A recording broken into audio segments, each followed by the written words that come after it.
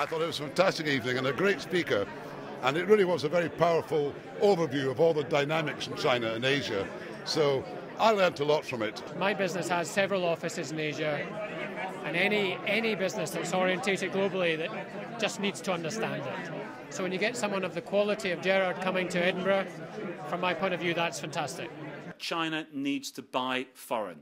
The three words, in my view, that characterised the last decade were not war and terror, but were made in China. I think the three words that will characterise the next decade will be bought by China. They need to buy brands, they need to buy intellectual property, they need to buy high technology. The big debate down in Westminster is whether Britain should or shouldn't leave the European Union. The big debate, in my view, should be about how Britain positions itself in a changing global economy, and in particular how we continue to export more to Asia, compete more with Asia, and attract more investment from Asia. Our mission is to help Scottish companies and educational institutions engage with opportunities across Asia through providing access to innovative thinking and ideas. And additionally, we hope to be able to educate and inform the people of Scotland about Asia as a region extending from the Gulf in the west to Japan in the east, and to foster and encourage business and cultural exchange. We want to produce and will produce programs in the areas of education, arts and culture, because those who watched what happened in Japan when there was the earthquake and the great tsunami and admired the extraordinary stoicism of the Japanese people could not really understand it unless they understood or understand Japanese culture. Secondly, we want to engage around areas of business and economics. So that's why we want to launch the Adam Smith series of global economic briefings.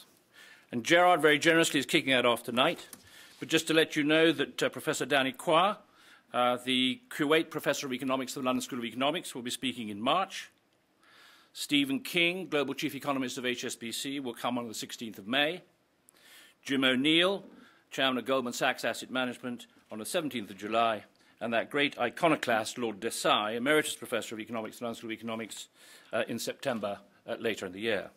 It looks like a lot of thought has gone into the programme for next year, and I think it can only grow from here. So I think it's a first-class idea, probably long overdue, and very much hoping that it prospers and thrives long into the future. The main focus for us in Scotland has to be about exports. That's where the growth is for us. So, I think this is, as was said, I think Roddy said, it's probably quite a timely thing to have this AsiaScotInstitute to help facilitate that kind of interaction between us and Asia. I think it's important for students as well as business people here in Edinburgh and Scotland to have greater level of awareness, greater ability to talk and debate and maybe hopefully benefit from what's happening on the other side of the world. So I think there are some quick wins, and it's interesting to hear the other speakers you have planned. The longer term potential is huge. Actually, I really hope to see more of such events and to be able to talk to Scottish businesses who are thinking of venturing in Asia. Like, I'm Asian myself, and I want to see.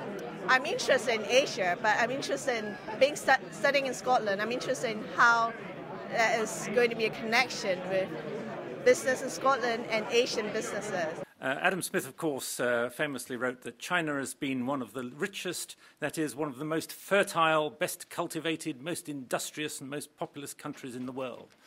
It seems, however, he said, to have been long stationary. Well, that, I think we'll learn, has changed in the last few years. I believe the world economy is in a super cycle of economic growth. If I say that in the West, people tend to think I've been smoking something.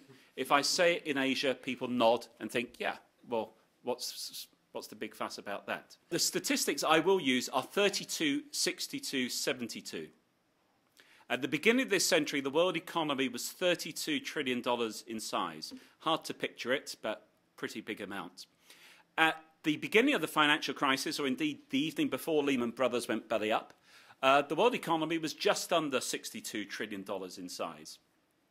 At the end of this calendar year, despite what's happened in the West, despite the financial crisis, the world economy will reach $72 trillion in size.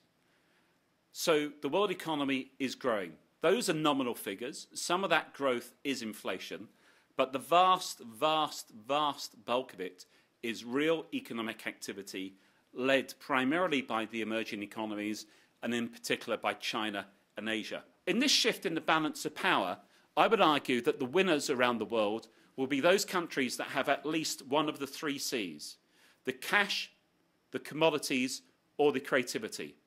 In my view, people in the West don't get it about China and indeed about other countries. The pace and scale of change is dramatic. So what particularly opportunities you can see for British business in China? Do you think that our engagement with China is aided or impeded by our ties with Europe? What sort of things do you think the West can do, or the outside of the world can do, to help China to build the soft infrastructure? What's your advice to the skill sets that younger people should acquire and the focus that they should be adopting? In a nutshell, I think people here should, whatever they learn, and I don't think they have to learn an academic subject, whatever they learn, I think, as Adam Smith would say, play to your strengths by the invisible hand, and also think globally and think internationally. He's right. I don't think many in the West really understand the scale of the Asian opportunity and the pace of change.